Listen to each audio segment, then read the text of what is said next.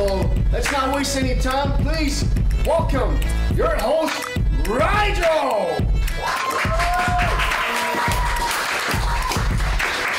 Hello, it is Rigel, your host for Today for Fun, Unique Creative Individuals Club F.U.C.I. Yes, you're watching this. Man, I want to go straight to the point because this is important. Our mission statement. And I'm not going to say it this time because I'm going to bring someone else to say it this time. My sister. Yes, I have a sibling and she's part of the show as well. So let's give it up for Isabel.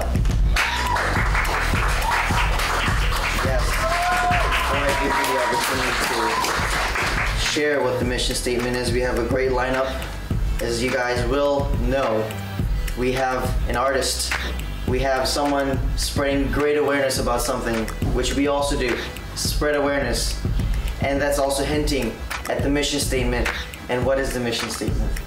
The mission statement for Club F.U.C.I. Girl, I can't hear you. You gotta speak louder. Is to encourage diversity, self-awareness, question mark? Self-esteem. Self-esteem through, you know, like...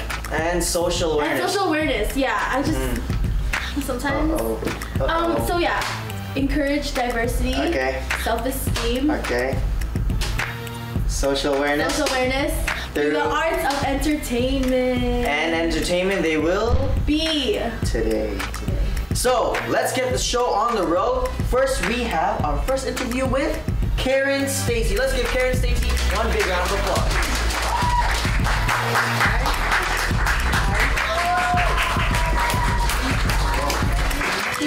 All right, take a seat. Join us on this little road. Wow, it's bright in here. Yeah, I know. Sometimes it kind of gets my glasses and I'm kind of like, all right, so Karen Stacey, could you tell the audience, let us know more about Liver Society? Well, the Happy Liver Society was started at a hot dog sale at Save On Foods. Wow. Yeah, I found out that there was no housing for liver transplant patients, and I felt that it was imperative that we do something about that. So I started the Happy Liver Society. I received monies from the government from the tainted blood scandal. Okay. And bought a one-bedroom condo right by VGH, and now people can stay there while they come from out of town for a period of up to 3 months. We're not going to kick them out after 3 months, but that's what it's intended for, and we're hopefully going to be getting a secondary Stacey house in January, which would be for people who, you know, only needed to stay for a couple of weeks or 6 weeks or less than 4 months anyway. So you said you have a Stacey house, and I saw on your website, I read a little bit about it, but for the people at home, how can people be a part of the Stacey house and join? You can contact me directly through our website. There's an email attached to it, so you can contact me. It's karen@happyliversociety.org. Or you can call the office at 732-7117 and just say you want to talk to me and they'll patch you through. Or you can go out and have a hot dog sale and decide you want to help us out with our Christmas hamper drive this year, because that's a big deal. We're trying to have 50 Christmas hampers. Do a shout out to UFCW 1518 for giving us 100 boxes. Wow, let's get that one round of applause for that. That's a big deal. Yeah, and Save On Foods at 7th, and Sandy is going to be helping us with these Christmas hampers this year, so hopefully we'll be able to help a lot more people. Also, we're having a giant concert at what used to be called the Red Robinson Theatre. Then it was called the Hard Rock Theatre, and now it's called the Molson's Canadian Theatre. So the Molson's Canadian Theatre will be headlining Faber Drive. Kerry Badgely will be opening it with his brand new album, so that's exciting. We've got Rod Black and many other people coming up. It's country rock.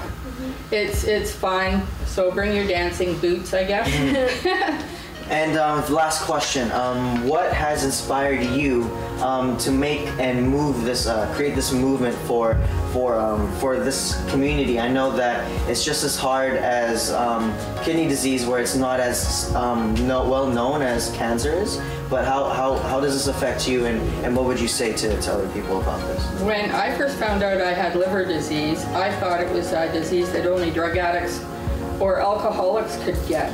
I was blindsided. I had no clue that because I had had a blood transfusion when I was younger that I was already a carrier of the hepatitis C virus and that I was dying. Wow. And that it ended up taking a life-saving liver transplant or I still wouldn't be here. I didn't do anything wrong. And many people have not done a darn thing. You're born with liver disease. And still, people, I don't know why, I think I was one of those people before I got sick, that thought people who had liver disease deserved to get liver disease, but they most certainly do not. Yeah, of course. No matter what your problem is, whether your immune system attacks your own liver, or whether you drank yourself into that situation, that's a disease in itself. Yeah. The stipulation is if you have had a drink within 6 months, you are not going to be able to get a transplant. If you're an active drug abuser, you are not going to. If you drank a lot in your 20s and now you're 45 and you need a liver transplant, they're not going to deny you. If you played around with drugs like a weekend warrior in your teens or your early 20s, they're not going to deny you. Things happen when you're young. You make bad choices, but you shouldn't have to die because of them. For sure. Well, thank you very much. Now let's bring up briefly Kerry Badgely. Pleasure to see you. All right, so we had a conversation a while ago that the Liver Society is having a gala, a banquet, and would you like to share with everyone what you have with us today and what you're performing there? Yeah, so my name is Kerry Badgely. I am a recording artist from Vancouver, and I just put out my most recent studio album back in September called The Infinity Machine. And I'm very happy to have been invited by Karen to partake in this event opening for a band that I loved growing up, Faber Drive. And how did you get in contact with Karen? Karen and I have actually been working together quite a bit the last 5-10 years. I actually am a close friend of Frank Soda, another recording artist who is actually going to be playing guitar with me that night. Wow. And Frank and Karen have been doing a lot of work together for years, so that's kind of how we met. And do you have any other questions for Kerry, or? So Karen told us that she has a website. Do you have any places we can find you and your music? Yeah, absolutely. I have a website as well. It's www.badgleymusic.com. That's BADGLEY music.com. And I can also be found on Facebook, Instagram, all those social media outlets. And now, thank you guys again once for our interview. It's been amazing. I'm glad to learn more about your company and to learn more about your music. I can't wait to hear more. And next up, we're gonna keep on moving because we gotta stay fun, unique, creative individuals. We're gonna turn on to the next interview. Stay tuned.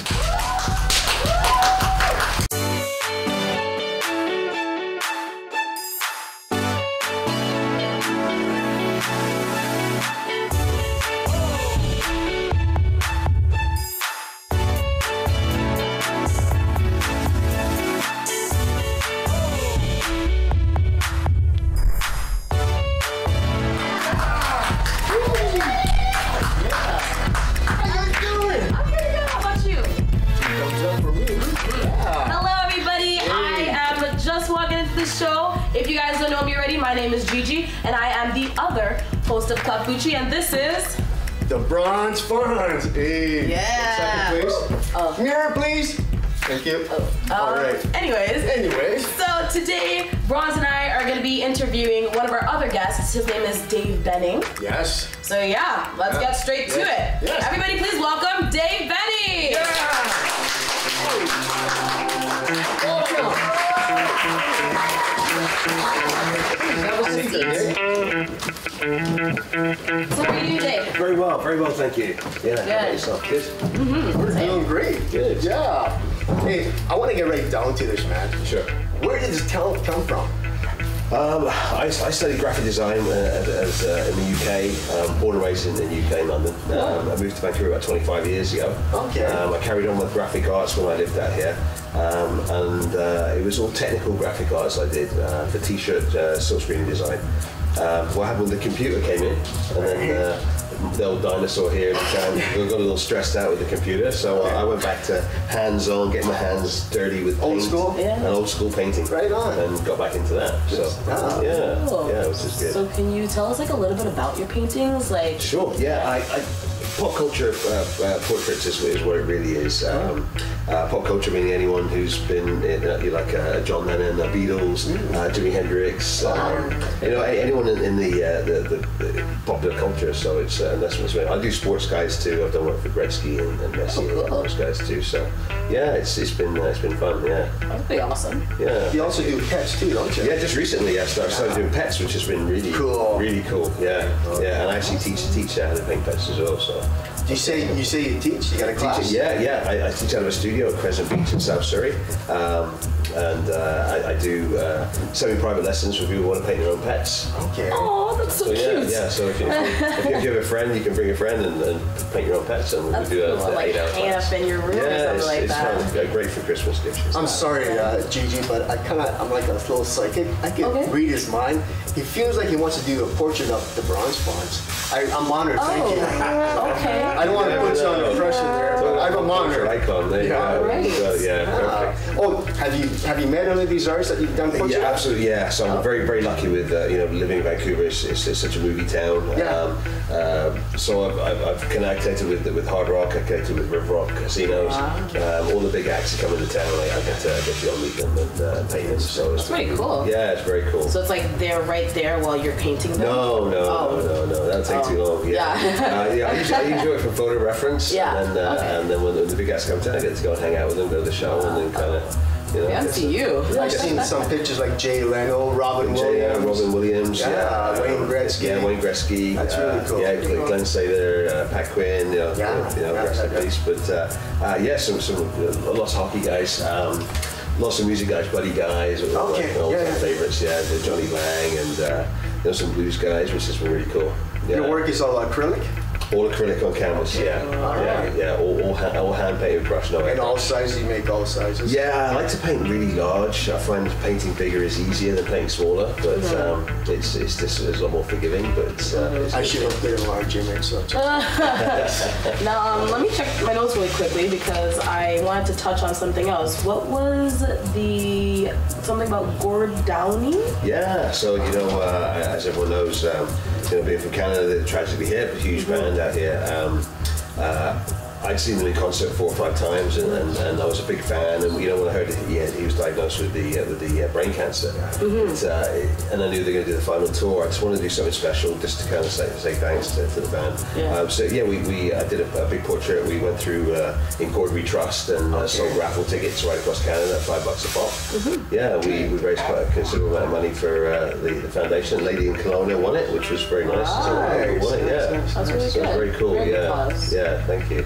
I know you've seen Michael Jackson in 1988 in Tokyo. Did you do any portrait of him? No, I've painted him a few times for commission pieces. He's very, very popular character. The people I paint most is probably Tiger Woods. I've done a lot of sports ones for people, guys who have rec rooms, sports rooms. Tiger Woods is very popular, even though he's not playing so well these days. That's why I was like, Michael Jordan's, lots of John Lennon's and Beatles and stuff like that. Even classic stuff, very classic icon stuff. That's pretty cool. So, did you have anywhere like people can reach you if you maybe want to paint things absolutely. Yeah, my name Dave Benning, DAVBENNING.com. You can contact me for anything there. There's links to classes there. I have a YouTube channel where you can see time-lapse portraits, Star Wars paintings and stuff like that I've done from start to finish, so you can see the whole process. I do tutorials on there too, like Clint Eastwood tutorials. So there's some cool stuff on there. So it's kind of fun. Well, we'll go bring some work on the stage and see. Check that out. Let's do that. Okay. Alrighty, good stuff. So we have two paintings here. We have a 30 by 40 Gene Simmons, which has been signed by Gene Simmons. I've done a lot of work for Kiss, a lot of work for Gene Simmons in his restaurant in LA, so I've done some personal work for him too. And the other one, the Elvis one, is 36 by 48. That's a big one, 3 feet by 4 feet. And just a close-up detail of a really nice, young, dreamy, young 1957 Elvis when he was like really good-looking and very handsome and full of energy. I did do a later Elvis, but my wife didn't like it, so I had to change it back to the dreamy Elvis. But yeah, that gives you an idea of my work. Some of it's semi-photographic. Some of my work is very detailed, but a lot of my new work is a lot looser. We have the Seth Rogen's 30 by 30, which is what I did for an example painting at an art show. So did that about 2 afternoons of a session, and it was just a random picture of Seth that I had. He's seen it, he liked it, and his wife really liked it too. She tweeted about it, which is kind of cool. The Jimi Hendrix one is, I'm a huge Hendrix fan, so this one's very detailed painting. It took quite a few hours with the strap and the beads and the details, but the payoff for it after about 30-40 hours is pretty rewarding. So yeah, Woodstock 1967, that was one of my favorite Hendrix eras.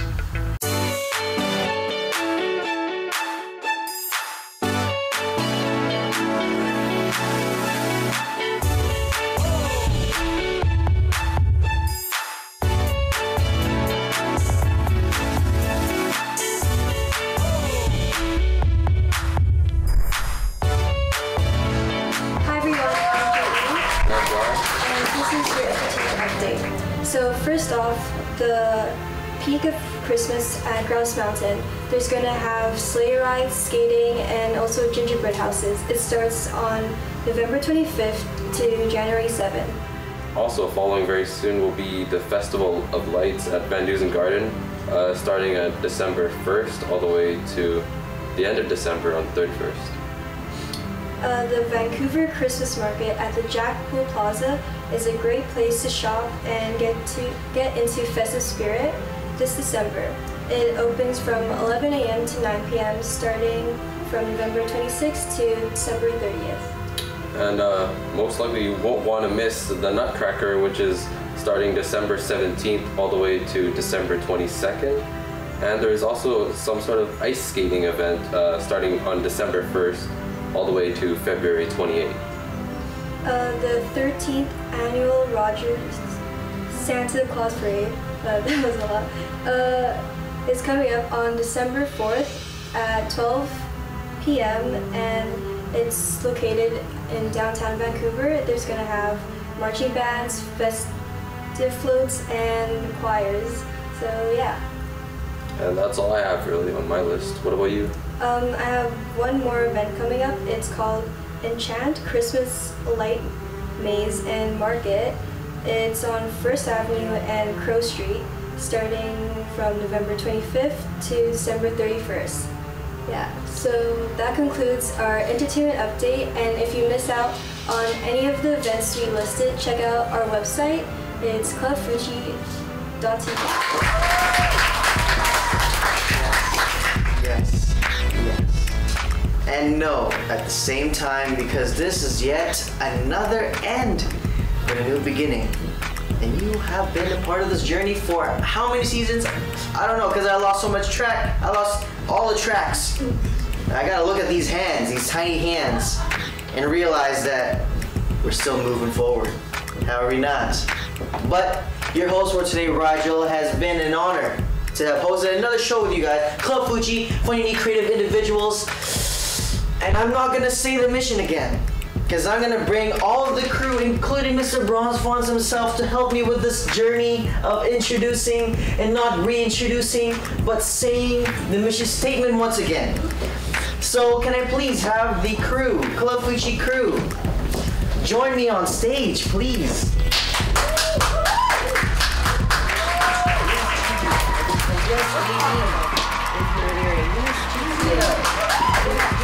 Supposed to help with the entertainment update. Marcel Cartel, Selena DJG, and Mr. Bronze Fawns yourself. And Miss Universe. Oh.